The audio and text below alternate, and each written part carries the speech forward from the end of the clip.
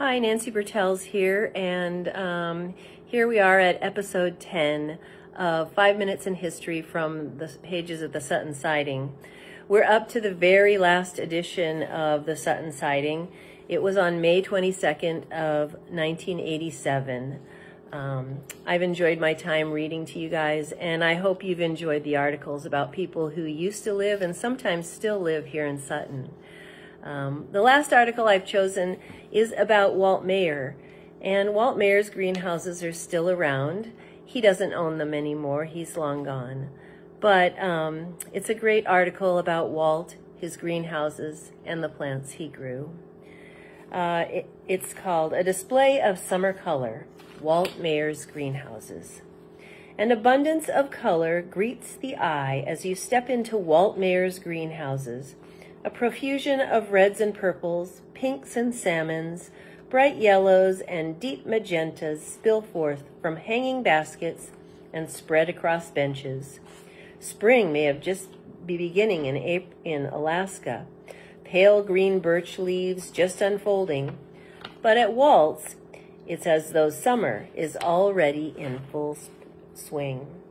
Already trained in horticulture techniques by the time he arrived in Alaska in 1942, Walt went to work at the Jonesville mine as a master mechanic instead, there being little work for a nurseryman here at the time. But his love for plants and for growing them continued.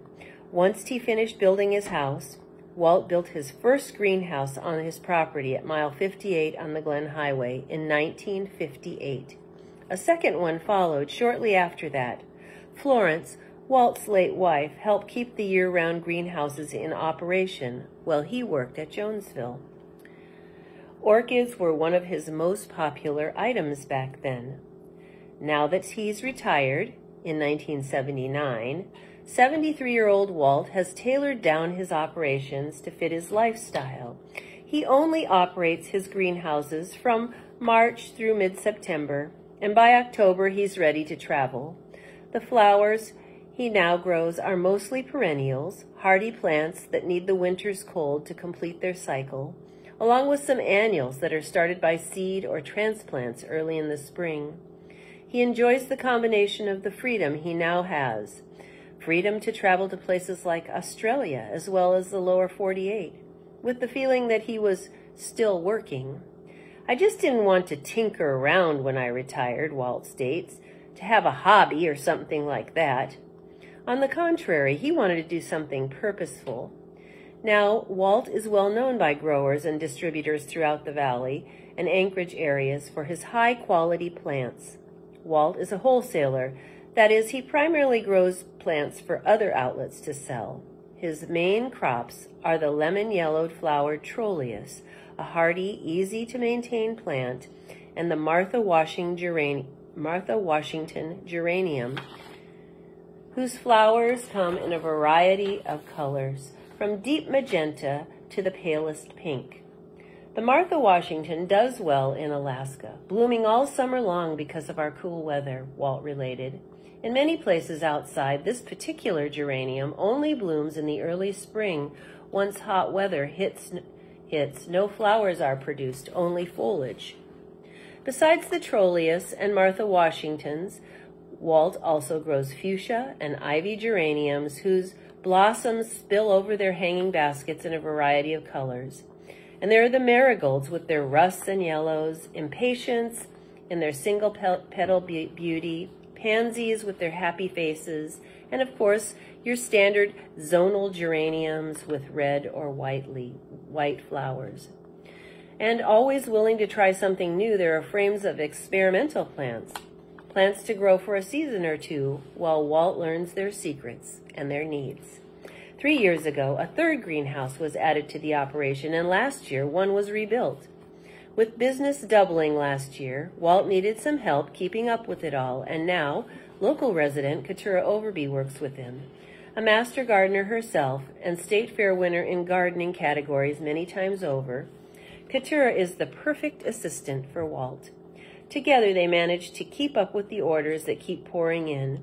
A typical day in the greenhouse business starts with a check on the plants and the houses, seeing what needs watering, what needs repotting or spacing, and keeping an ever-vigilant eye out for the infamous aphid and whitefly, the scourge of any grower. Once watering is completed, other tasks occupy their time. Tasks like the repotting and spacing mentioned above, or today it may be soil sterilizing in Walt's homemade sterilizer, or transplanting, or perhaps checking on a new variety of plant, how it came through the winter, what it might need now in the way of fertilizing, or maybe it's delivering final products to retailers. This is the busiest time of year for them, and it will continue this way until mid-June. Once the rush is over, Walt spends the rest of the summer propagating more plants for next year, establishing them in their frames by August and September, and then covering them with wood shavings before the winter sets in.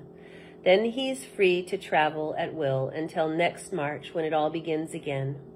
And yet busy as he might be, there's always a moment to delight in an unusual blossom color, one not encountered before, or the success of an experimental variety. The love Walt showers on his flowers is evident in the beauty they return to him with their healthy, vigorous foliage and the spectacular rainbow of their flowers. So that's it. That's 2 years of the Sutton sighting. I hope you've enjoyed it. I really enjoyed it. If you want to look at any of the Sutton sightings, they live at the Sutton Public Library. I think probably some of the most fun things to look at are the ads that people placed for their businesses, ads for King Mountain Lodge, Charlie's Stamps, Dina's Beauty Shop, all places that you know and remember if you lived here during that time. And it's just fun to see what was here then. I hope you've enjoyed it. I've had a great time. See you soon. Bye.